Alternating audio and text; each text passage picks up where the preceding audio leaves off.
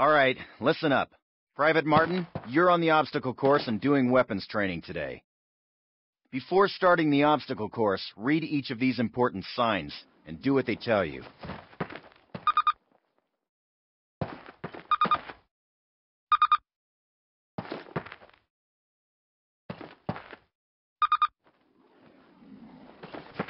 Good. Now check your objectives. You'll notice that your current objective is highlighted. In addition, the location of your current objective is marked by the star on your compass. That's it. Close enough. You will notice that objective is checked off and you now have a new one. All right, Martin. Open the gate and run the obstacle course. Go, go, go!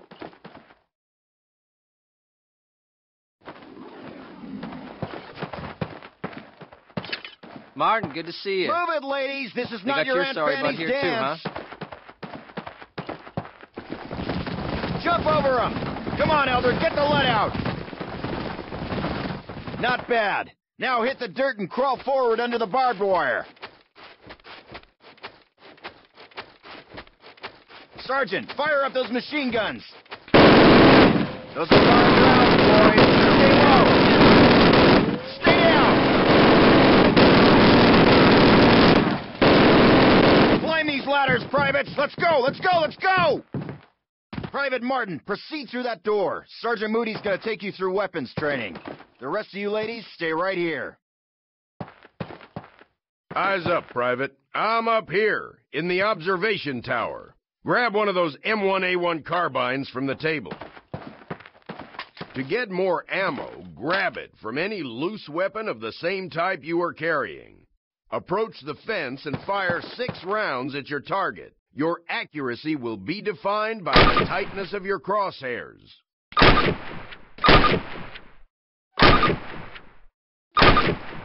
Fire 6 more rounds at your target, in different stances and while moving. You will be more accurate while not moving, and in the crouching or prone positions. These skills could mean your life. When your magazine is empty, your weapon will reload automatically.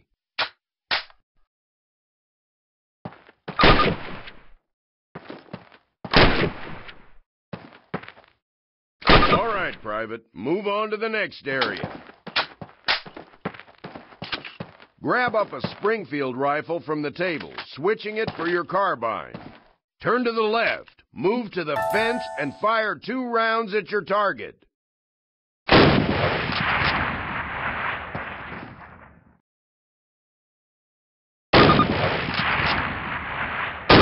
fire 2 rounds at your target while aiming down your sight.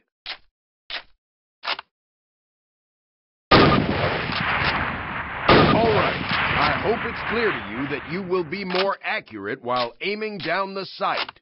All right, Private, move on to the next area. Exchange your Springfield for one of the Thompson submachine guns on the table. Unless you've got 3 hands, you can only carry 2 weapons, besides your sidearm and grenades. Fire 10 rounds at your target, first from the hip, then aiming down the gun sight. Compare your accuracy. Get used to firing both ways. You will notice a slight zoom effect when you raise and aim down the sight of a weapon without a scope. Take a few steps while aiming down your sight. You're going to move slower this way. In close quarters combat, you can hit your enemy with the butt end of your weapon. This is called a melee attack. Try it with your Thompson. Don't screw around, kid. This is for real. Now switch weapons, Private. Unless you're as dumb as you are ugly, it may dawn on you that each weapon is good for different situations. Make the wrong choice and you could buy the farm. Fire 3 more rounds at your target. To get more ammo, grab it from any loose weapon of the same type you are carrying. The number of rounds in your weapon and the rounds you are carrying are displayed in the lower right corner of your HUD. Keep tabs on it, soldier. Approach the fence and fire 6 rounds at your target. Your accuracy will be defined by the tightness of your crosshairs. Fire 6 more rounds at your target, in different stances and while moving. You will be more accurate while not moving, and in the crouching or prone positions. These skills could mean your life. All right, Private, move on to the next area. Grab up a Springfield rifle from the table, switching it for your carbine. Turn to the left, move to the fence, and fire 2 rounds at your target. Now fire 2 rounds at your target while aiming down your sight. All right, I hope it's clear to you that you will be more accurate while aiming down the sight. All right, Private, move on to the next area. Exchange your Springfield for one of the Thompson submachine guns on the table. Unless you've got 3 hands, you can only carry 2 weapons, besides your sidearm and grenades. Fire 10 rounds at your target, first to the hip, then aiming down the gun sight. Compare your accuracy. Get used to firing both ways. Take a few steps while aiming down your sight. You're going to move slower this way. In close quarters combat, you can hit your enemy with the butt end of your weapon. This is called a melee attack. Try it with your Thompson. Don't screw around, kid. This is for real. Now switch weapons, Private. Unless you're as dumb as you are ugly, it may dawn on you that each weapon is good for different situations. Make the wrong choice and you could buy the farm. Fire 3 more rounds at your target. Outstanding, Private. Proceed to the next area. Pick up the frag grenades from the table. Pick them up. Throw a grenade into each of the openings before you. Rock and fire. Move behind the concrete post and lean out to the left, then the right. This will help protect you from the enemy.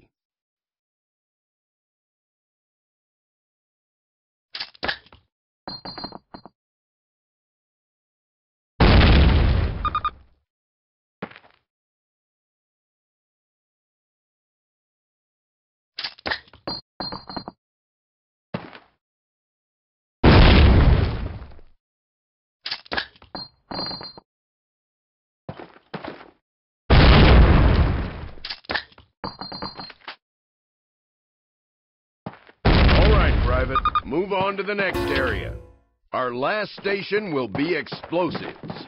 Pick 'em up, partner. That's a lot of firepower there. Treat it with respect. That stuff doesn't care what it blows up. Place your explosives on the cinder block wall. Note that a stopwatch has appeared. This will tell you how much time you have to get your butt out of there unless you want it blown off. Fire in the hole! Good job, Private. Well done. Keep your weapons with you and clean at all times. You are dismissed.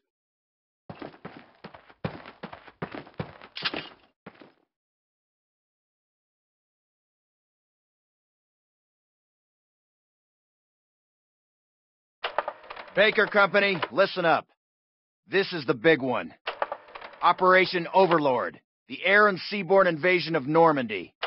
On H-Hour D-Day, seaborne infantry will attack 5 beaches codenamed Utah, Omaha, Gold, Juno, and Sword here on the coast of Normandy.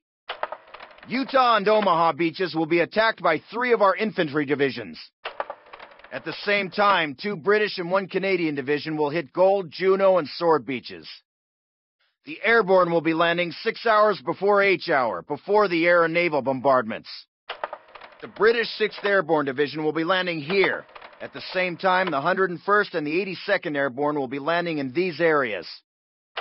The Dews River Estuary here divides Utah and Omaha Beach. The mission of the 101st is to capture the Dews River crossings linking Utah and Omaha Beach and to protect the flanks of Utah Beach. This road here is the main highway that connects the entire Cotentin Peninsula. The Germans have troop concentrations in this region. When those troops are mobilized into a counterattack on the beaches, they'll have to move along this road.